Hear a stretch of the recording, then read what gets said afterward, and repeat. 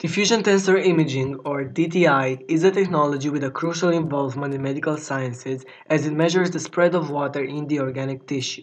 Its functionality is based on the fact that our organism consists of 65% water, a crushing 20% less than an apple, so please feel free to celebrate human superiority once again.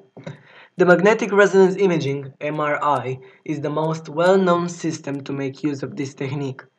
The essential components of such a machine include a superconducting magnet, the largest piece of the system which surrounds the patient with a constant magnetic field, radio frequency (RF) equipment, and a computer.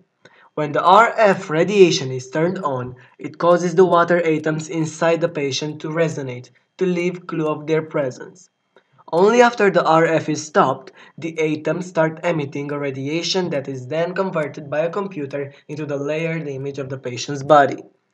Nowadays, this type of medical imaging is used as a radiology test that helps doctors trace signs of diseases such as multiple sclerosis, brain tumor, epilepsy, or even Alzheimer's disease.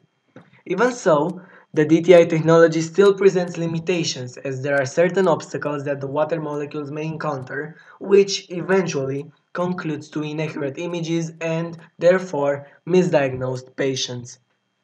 Concluding, diffusion tensor imaging and its application in the MRI system is definitely not a technology we fully master at this point in history, but even our already acquired knowledge is enough to save people daily.